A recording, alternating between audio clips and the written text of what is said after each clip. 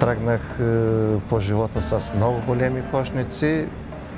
Може да си представите, човек тук в района, който с Битълси се занимава с Пърпъл, може да си представите за какъв живот съм мечтаял.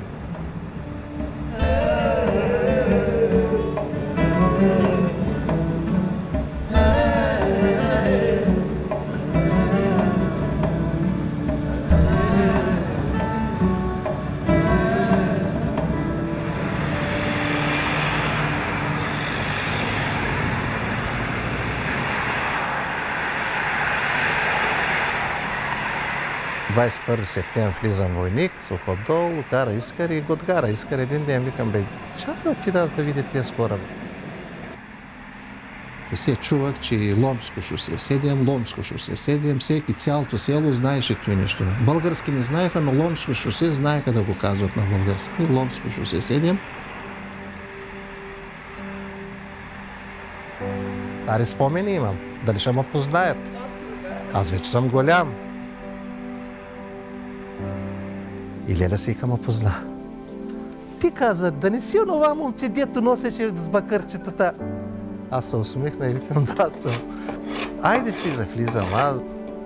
Чичо найде и той се зарадва. Но коренна промяна настъпи в моя живот и в духовен, и здравословен, както и го искате го наричайте. И ако попитате, кое те доведе при нас, по-конкретно можеш ли да кажеш? Не, книгите не, Библията не, доктрините не.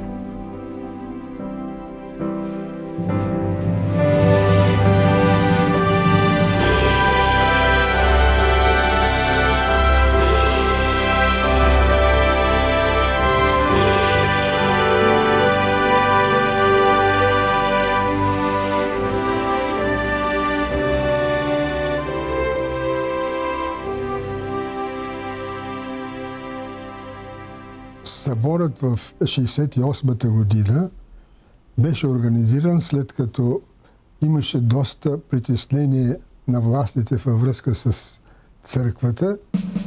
Според своя устав, църквата трябва да свика събор и делегатите на събора избират кой да я ръководи. По времето на социализма нашето ръководство не беше избрано по този начин. Властта беше посочила кои да са ръководителите. Те се търсиха хора, чрез които желаяха да проведат своята линия в разтурване на църквата. И съответно тези ръководители провеждаха политика, която беше угодна на властта.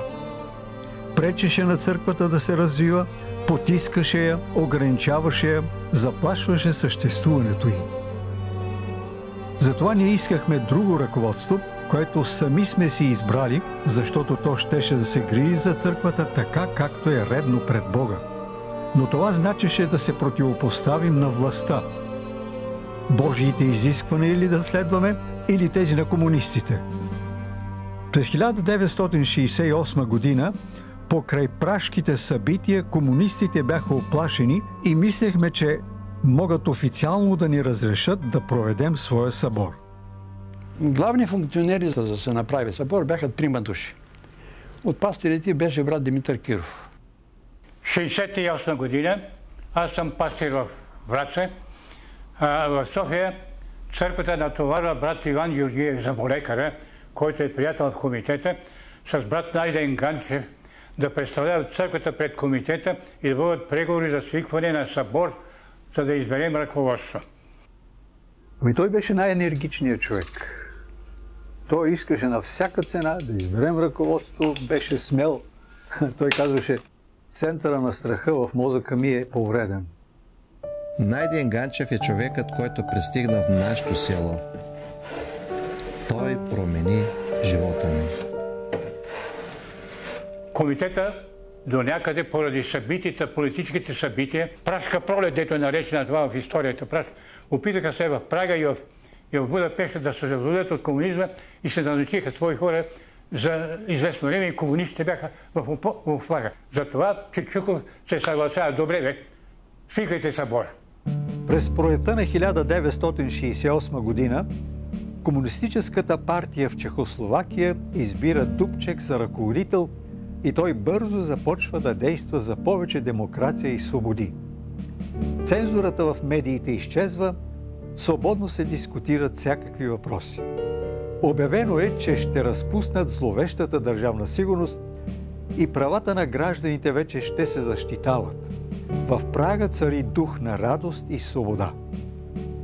5 братски в кавички армии нахлуват с танковете си в Чехословакия и не допускат това да се случи. Въпреки че Пражката пролет е потушена и направо смазана, комунистите в България все пак разрешават нашия събор. Доктора имаше преки връзка с комитета, дали не му беше съученик там, ръководителя Кючуков, ако се казваше. Комитета беше фактически ръката на ЦК на БКП, а ЦК на БКП провеждаше своята антирелигиозна пропаганда и линия. Комитет тогава се казваше комитет по въпросите на БПЦ и РК, по въпросите на Българската православна църква и религиозните култове.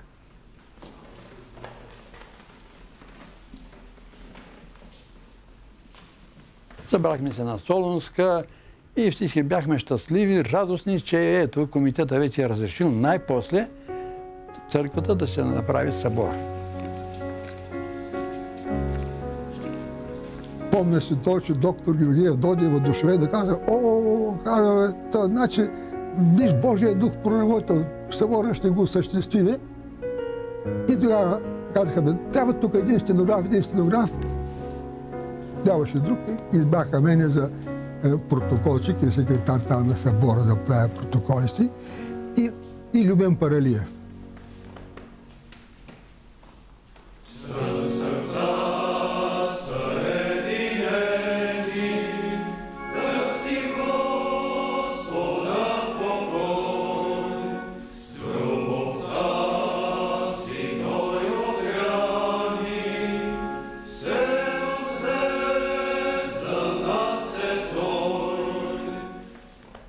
Най-съдбоносното беше първото заседание, защото още като започнах, Павел Костов влезе в залата и каза, обадиха се от комитета, той така говори, обадиха се от комитета и казаха, веднага с мене да додат 7-8 пастора и той ще им каже някои неща, които са необходими. И тогава ние, какво да правим сега?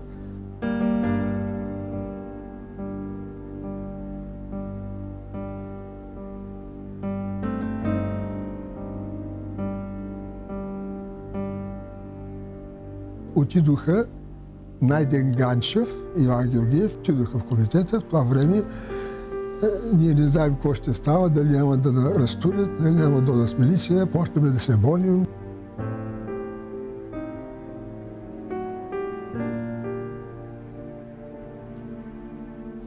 И почнаха разискванията. Докато говорим така, те се явиха, върнаха се Найден Ганчев и доктор Георгиев. Комитета спусна, да го кажа, заповед, няма да излъжа, всички да се приберат по градовете си, да се разтури събора. Няма да има събор. Той каза да разтурим събора, той всички да напуснем църквата, нашия салон. Какво ще правим? И тогава Почнаха разисквания. Но се оформиха две становища. Едното становище считаше, че ние трябва да действаме по съвест, независимо от последиците, които можем да имаме. Второто мнение беше, че все пак трябва да бъдем така по-внимателни, да не се впускаме в много големи дебати, подробности, да бъдем готови така и на отстъпки и прочее. Всичко се правеше под егидата, под заплахата, че ако не се съгласим с това, което иска комитета, църквата ще се разтури. И ние ще престанем да съществуваме. И много хора го повъзприемат. Още към 60-та година ЦК на партията, доколкото разбрахме, е имала план след няколко години да ликвидира всяка религия в България. В лагерите на смъртта в Белене и Ловеч имаше много пастори, свещеници и обикновени вярващи, които бяха там просто заради това, че са християни. Имаше наши братя в затвора. Да те викат в милицията беше нещо съвсем обикновено. Там ни тормозиха най-вече психически, но познавам хора, които са били жестоко бити в подземията на 6-то управление. Комунистите изземваха църковни имоти и затваряха църкви. В случая държавата ни беше спуснала едно ръководство, а ние искахме друго. Да не се съобразим с заповедта на комитета означаваше открито неподчинение. Как да постъпим? Дали да продължим и да защитим Божието дело и да рискуваме бъдещето си, живота си? Край на краща толкова години минаха, откакто беше разтурен първи истински избран съюзен съвет, и толкова лошо беше, че решихме в край на краща да се проведе събора. Някои от нас вероятно са треперели от страх, защото това беше милиционерска заповед. Малко може да има страх, ама на страха излиза вярата и Божия дух работи. Съборът реши да останем.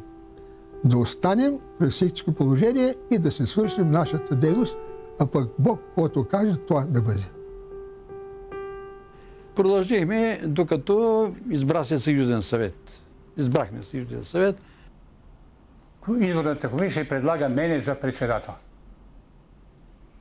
Всички не гласуват за председател, без възражение. Така се озовахме с две ръководства, които работеха едновременно. Стария съюзен съвет заседаваше на горните канцеларии, а новия съюзен съвет заседаваше на канцеларията на църквата Солунска. Няколко пъти идвахме на заседание. Така продължи, може би около месец ни продължи възможността да заседаваме. И най-същественото беше какво да правим сега с старото ръководство. Доктора отново действаше и казва, отиваме горе, махаме ги тях и ние се настаняваме. Ние, разбира се, бяхме по-умерени и казахме, че сме братя и не бива така да постъпваме сега. Подготвяхме документи, с които да докажем на комитета, че новото ръководство е законно и той може да го приеме, да го одобри и утвърди. Но комитетът не прие тези документи. Явно единственият начин да се справи с ситуацията беше да накаже главните виновници за събора и същевременно да ги изпрати далеч, за да спрем да заседаваме и тези хора да загубят своето влияние. И след това дойде съобщението, че комитета интернира тези тримата и ние трябва да спрем. В четвъртък вечер аз се прибирам вкъщи и получавам едно съобщение, една призовка. В петък да се явя в еди колко часа на площад Славейков. Посрещава един бабоитин там. Важен, дай че паспорт. Ти ще ни трябваш. Ние сме власт, а срещу всяка власт има недоволни хора. Ти казва си в контакт с обикновените хора, там пастирци, с всякакви хора. Добре ще е да дойдеш да ни казваш от време какво говорят за властта, кой какво приказва, така да ни осведомяваш. Друго нищо. Казвам, аз няма да мога да ви бъда полезен. Вие сте интерниран за 3 години във Вълнари. И няма да се върне в София, зависи от вашето поведение. Изселването в онова време беше нещо като мярка на затваряне на човека, на изолиране. Той не е в затвор, но той е в едно място всъщност затворен. Няма право да излиза, няма документи за самоличност, не може да напуска мястото.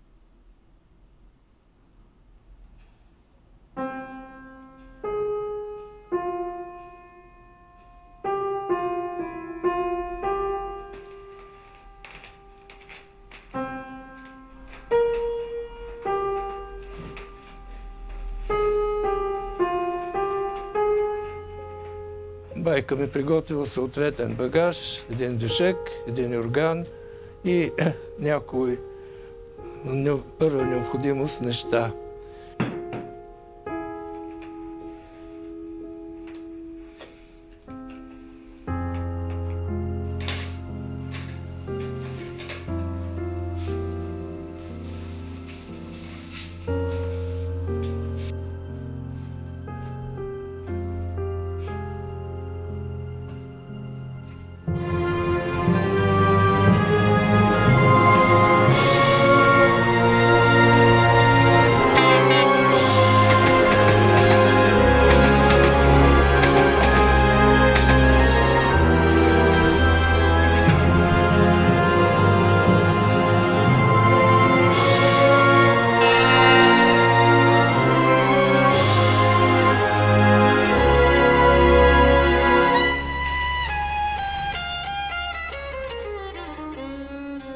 И тримата бяха в турски села.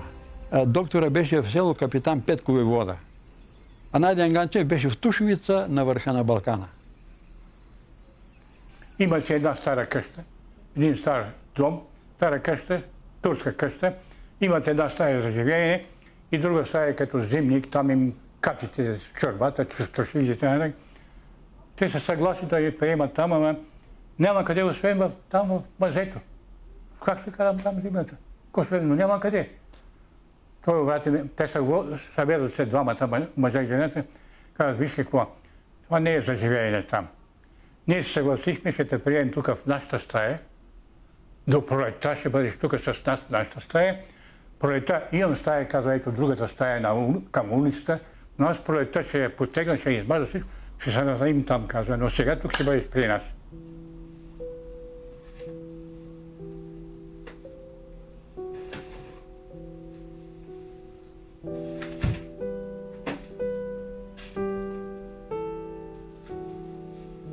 Отидох с рейс тогава до Вълнари. Селото беше пусто, когато влязох в него. И се чуих кого да питам, как мога да го намеря Димитър Киров. За моя радост пред мен се появи една възрастна женица, кадънка, само очите ѝ гледаха така и тя малко оплашено, като ме видя. Аз я поздравих, разбира се, казвам, госпожа, много извинявайте. Търся така и така един човек, Димитър Киров, изселен тук. И като казах изселен тук, тя горката се те изтресна, погледна се ме така малко оплашено и малко усмихнато казва, и през сълзи го казва. Ей, този добрият човек, що го изселиха, бе? Що го пратиха тук? Той ще умре тук.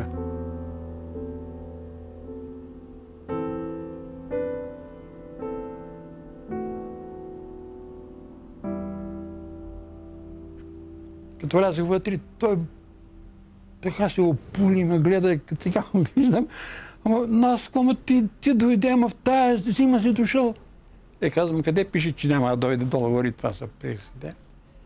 Пригърнахме се, целунахме се с него. Аз седнах на стола, той седна на леглото и заговорихме вече за участта му.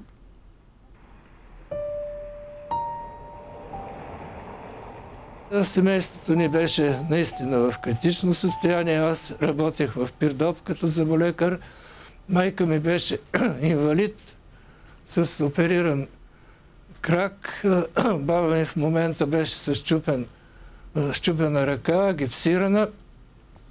Организирахме посещение при външния министър. От едната страна водех куцащата си майка, от другата страна гипсираната си баба и аз по средата ги въведах при министър Башев. Още при влизането той започна да вика, да крещи, да нагробява. Останали бяхме само на моята заплата. Аз пътувах всеки ден до Пирдоп и обратно. И на малката пенсийка вдовишка на баба ми. Почнаха да ни носят, пращат колети от църквите. Старита женска дружество колети ми пращат. Една Грозе беше в Силистра, после да ме посещава в Силистра. Бях под внимание на народа, на църквите и на близките хора. От Варна идваха, брата Гоп беше там това, от Варна идваха, от Силистра идваха, от Шумен идваха.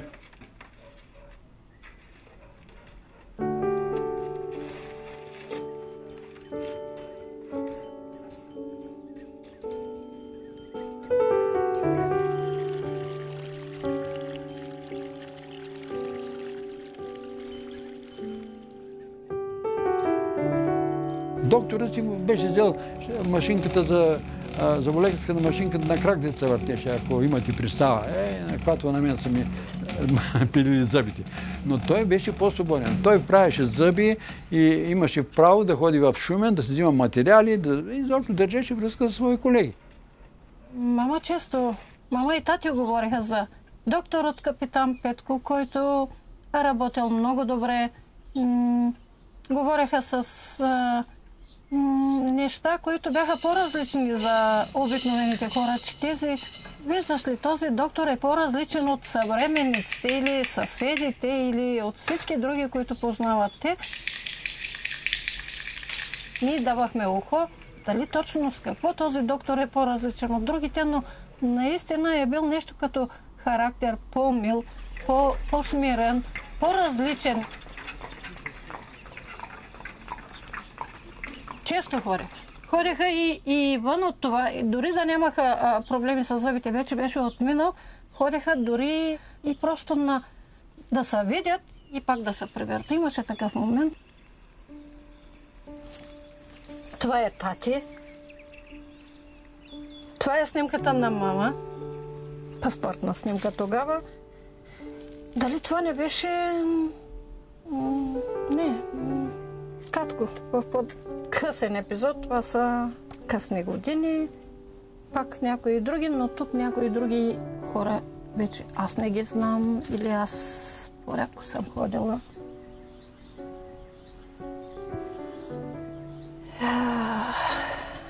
Не знам, сега поне се връщам аз с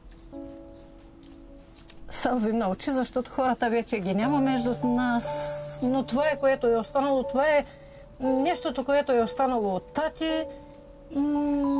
Често пъти там някои други стихове почват Богът на бащите ни. Дали този Бог не е на Бог и на баща ми, който аз трябва да следвам, но...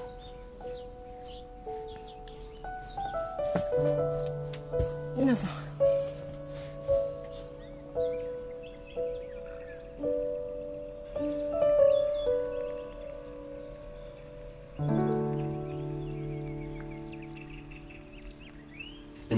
Най-новият burada sizi yanınızda, burada odada yaşadı. Burada alt yanında yattı, üst yanında sigulka yattı. Долната стая живееха сред Girin içeri de долната стая правеше цигулки. Yok yardım ya doktorlar dediler bana sen точно vakitli vermiyorsun ilacı.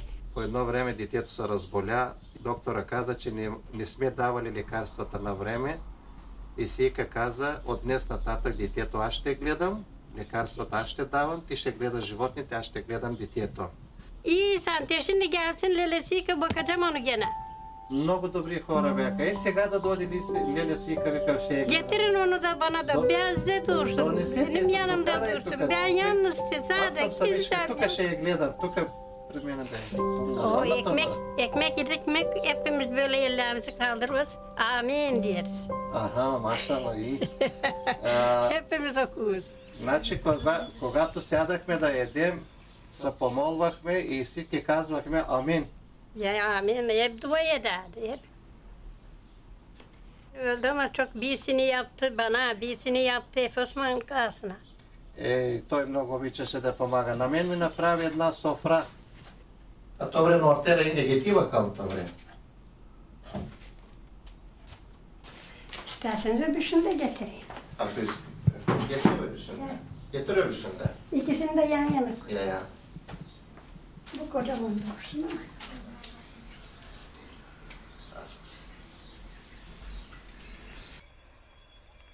Hadi bakalım birer de lokum alalım şimdi.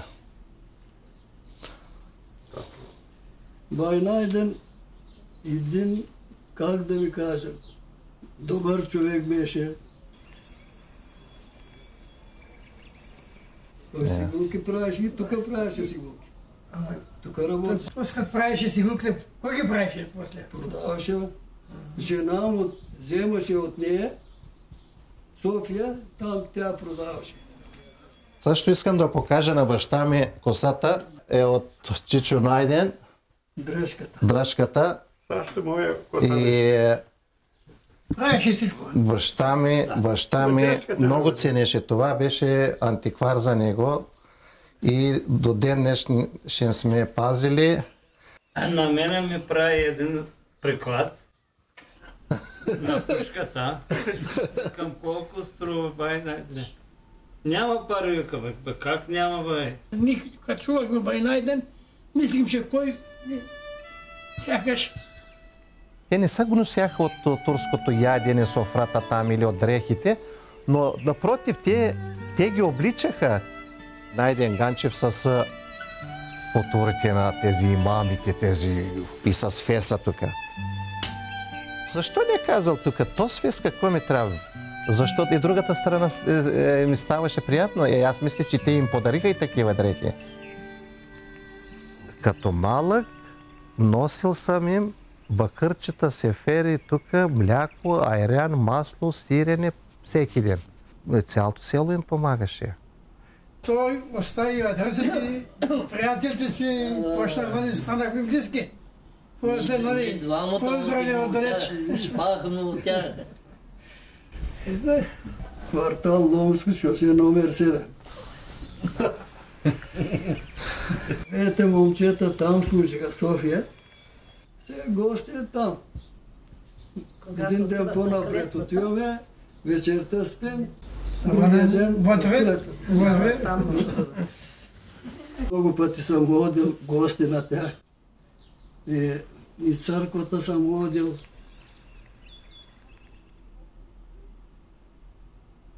Когато дойдох войник, това става след 10 години вече, когато те бяха в наше село. И аз реших да чукам на тази врата, да видим какво има тук. И той вика, айде, вика, до вечера, вика, има младежки час, вика, ще водим на младежкия час. Мисля, че събота беше. Аз не изпусках събота 2 години и половина. Аз съм войник. Мене ме посещаваха адвентисти, приятели. Аз така любов не съм виждал от семейството си. И тези неща промениха не само мен, промениха цялото семейство, целия рода, цялото село. Идете не означава само да вземем дебелата Библия под мишницата и да идем. Понякога местото на тази Библия ще има един хляб. Понякога ще има едно кисело мляко, може би, малко халва. И ако попитате, кое те доведе при нас, можеш ли да кажеш? Не, книгите не, Библията не, доктрините не.